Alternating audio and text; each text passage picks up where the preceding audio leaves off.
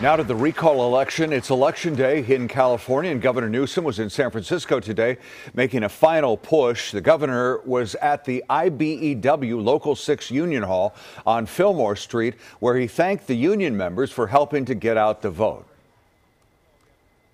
Governor Newsom's top Republican opponent, Larry Elder, is in Southern California today. The conservative radio host will be holding what his campaign is calling a victory party tonight in Costa Mesa.